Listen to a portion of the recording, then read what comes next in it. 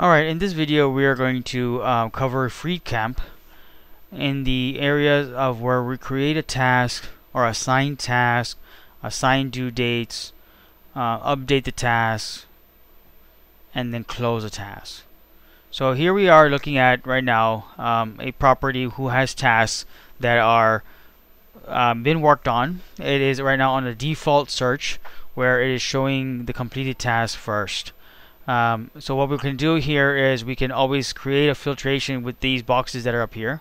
So first what we'll do is we'll set the order, and what we'll do is we'll create a date created from today to oldest. So what we're seeing here will be is that anything that was created today all the way to the end, which will be the oldest one. Okay, that's one setting.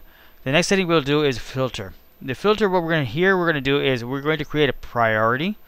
Sorry, not priority, progress, where we have no progress and in progress set.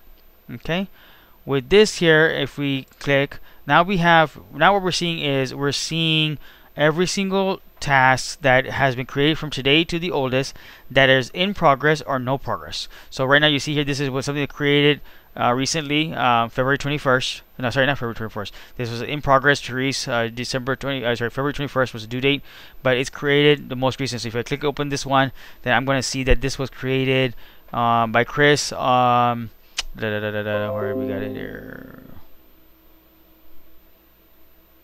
Created on February 11th by Chris. Okay, so that's good. Now, if you want, we can also hit Save Search, and this one here we can give us a title of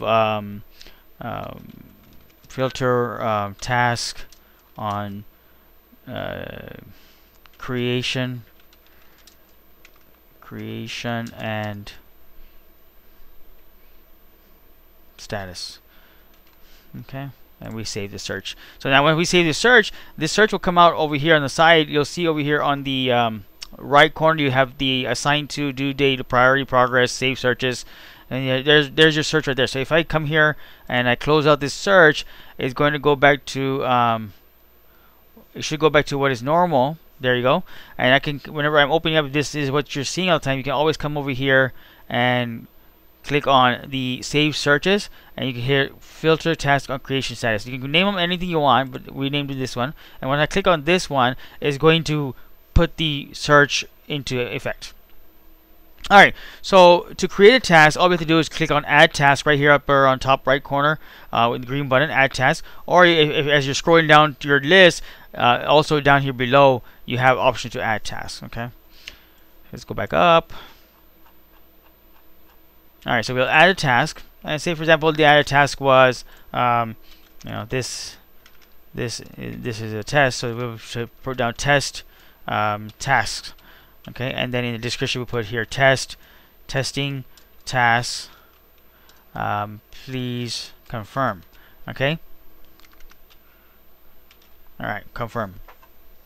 So once you do that, we have assigned to. So then this one, where we click over here, we can assign it to whoever is located on that property. So like for this one, this Cabo one, you have Dr. Verma, Ashley, Diana the supervisor, Chris the head supervisor, Mo is going to be there, Neil will be there, Nick Patel, which is also one of the supervisors for there, Rosie, and Therese, the manager himself. So we can say, okay, we're going to assign it to Rosie, and then priority we can put it as high, medium, low. So we put medium. We can also choose a due date. Say, okay, I want you to task. I want you, by Saturday, we want to know if this is done.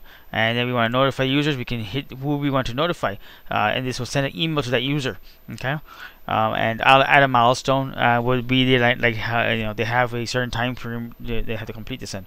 All right, and we can hit save, which will save this task, or save add another, which will you can open another window with the new task. So if I hit save, all right, let's get this thing to refresh a little bit real quick.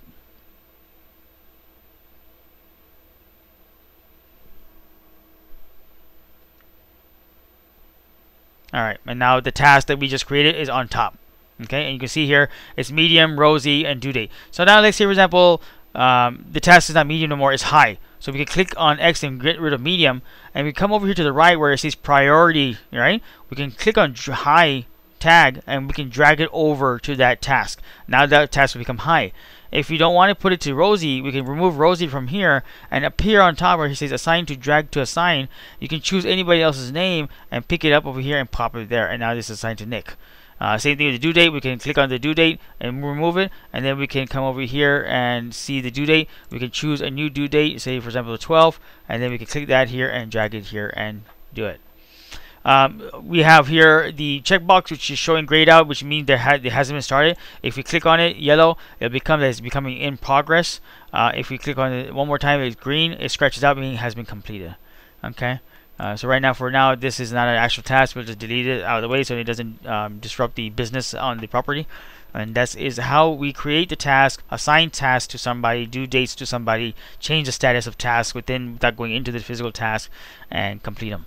Alright, this is Mo signing off. If you have any questions, you do know my email address is mo@novaassetmanagement.net, or my phone number here at the main office, extension is 117. Best way to reach me is usually email. If you have any questions, do feel free to give me a heads up. Thanks. Have a nice day.